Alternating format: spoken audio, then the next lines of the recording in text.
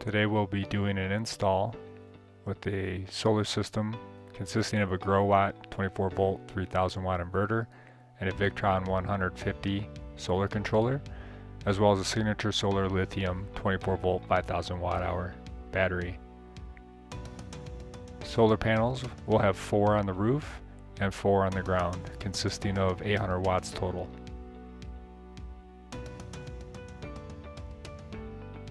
The installation will be on a Grand Design 315 RLTS. Some quick notes before we did the installation. We removed the washer dryer to make room for the battery and the inverter. We laid out the parts on the bed and preliminarily set up the battery and the inverter.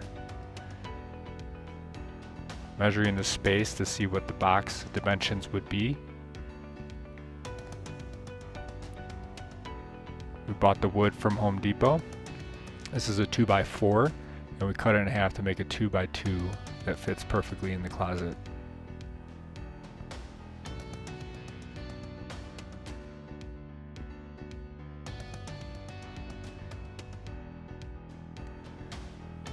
We're using 2x3 wood for the legs of the box. We also use parts of this for the section that's going to hold the battery in.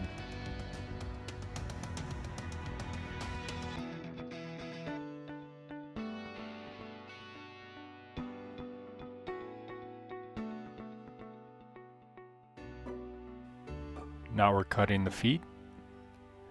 These are going to be slightly longer than the height of the battery, so the battery has room to breathe.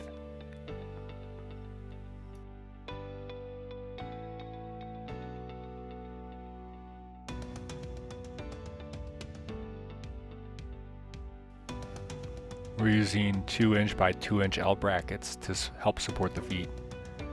The battery weighs about 110 pounds by itself, and the inverter with Victron probably weighs about 20.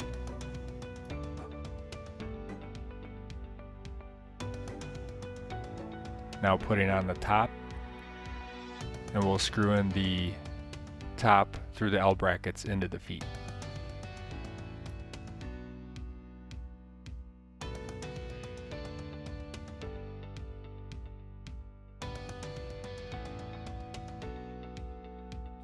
You'll see here the dimensions of the box made it so it fits perfectly widthwise and it fits snug. Now we're moving on to the installation of the components. So the Growatt is the white box on the left and the Victron's the blue box on the right. The Growatt will supply 3000 watts of inverter power to the RV, as well as it has an internal solar controller, and this will be responsible for taking in the solar from the roof. The Victron, the blue box, will be responsible for taking in the solar from the ground.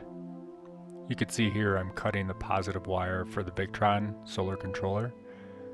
That would be the right distance from the solar controller to the battery.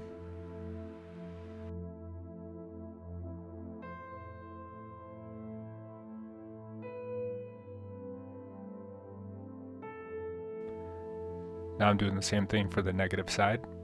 I've predetermined the length and cutting the open end, and we'll plug that into the Victron box, and then the terminal side into the battery.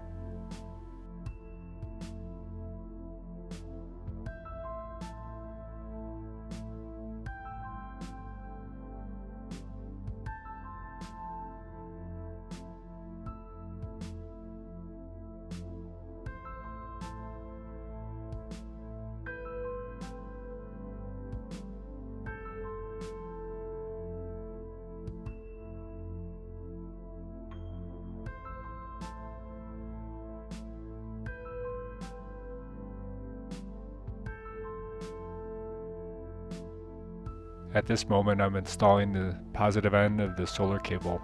This is going to be responsible for powering the roof solar panels and putting them into the Growatt's internal solar controller. The other end of these cables will have the MC4 connectors. I've installed the 2-gauge battery inverter wire that you see there in black.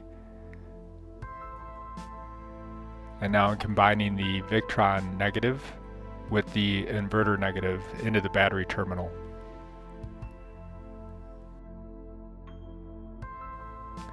Next is the inverter positive 2-gauge wire, connecting it with the Victron positive into the battery terminal.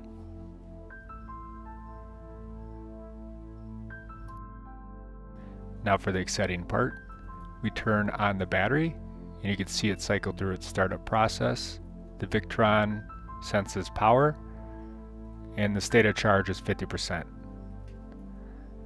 And now to turn on the inverter. This part was one of the most difficult parts because the cable's so stiff. This cable is expensive because it's made of solid copper. I think it's a 25-foot roll I bought for $60 at Home Depot. You'll see I just finished the AC input, now working on the AC output, using wire strippers to cut the end. Setting up the proper wire gauge is an entirely separate subject, but I'll put a link in the description that shows a wire gauge chart that I've used that helps me understand the length of the cable as well as a safe amount of power for that length.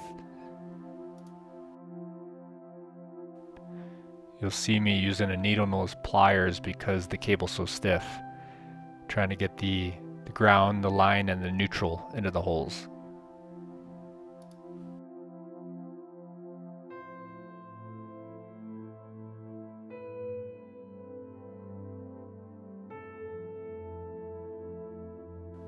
Now that the AC lines from the inverter are set, we decided to cut a hole in the floor that will go right into the pass-through and supply a pathway for the AC cables that will be on the other end.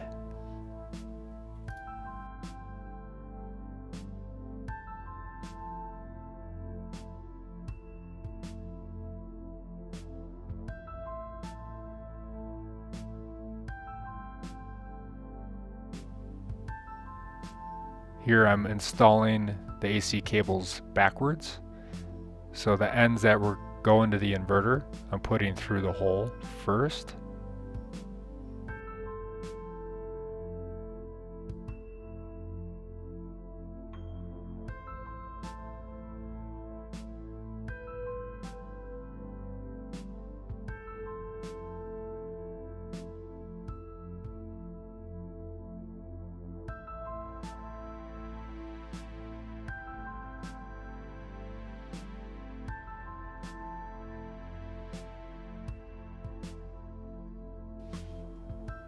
Now it's time to install the second line of the AC.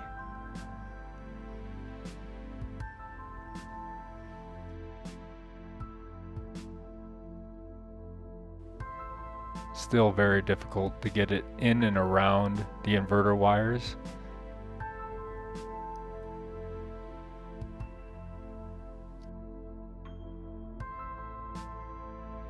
Now we're working on the other end of the AC lines, outside the RV into the pass-through.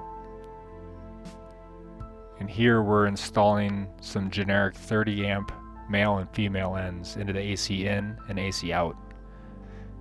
In one end, the RV power cable will plug into one of these, and another end, a generator power source could be plugged in to supply extra power if solar is not available.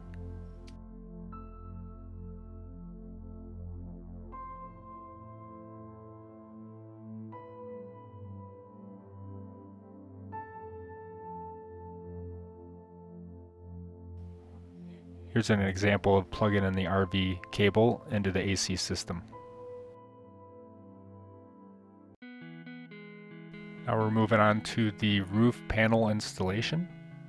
Here we have 4 100-watt HQST panels bought from Amazon. Each panel was about $90.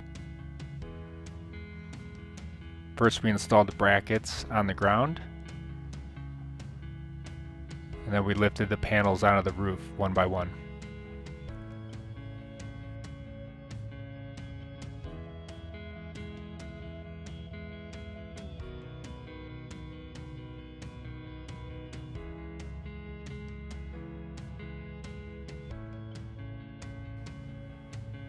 So you'll see here we're placing the 4 panels on the roof in the best configuration we possibly could.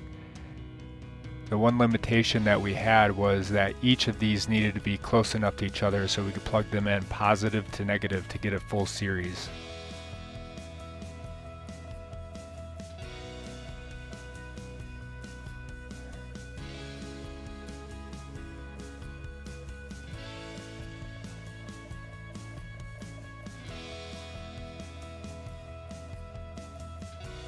So now I'm centering the panels on the roof, making sure that they are properly balanced.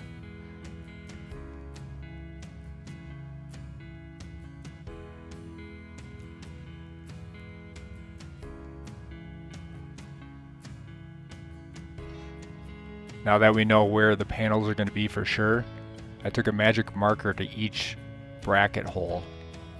So when we move the panel to clean that spot, we know exactly where the panels go back.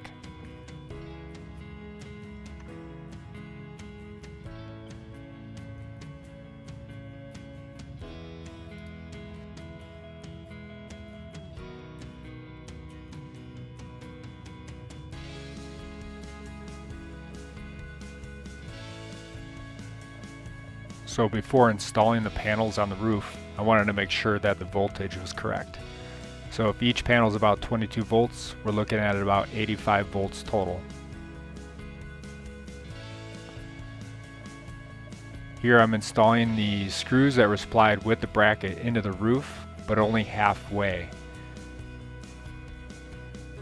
The reason I'm doing it only halfway is so I can lift the panel up and expose the space between the bracket and the roof so that I can caulk that part. And when the bracket rests on the roof, it makes a nice seal between the screw and the roof. And here you can see I'm caulking the top of the screw heads and making sure that they don't leak. Here we're installing the positive and negative wires from the solar roof panels and putting them through the old washer dryer vent.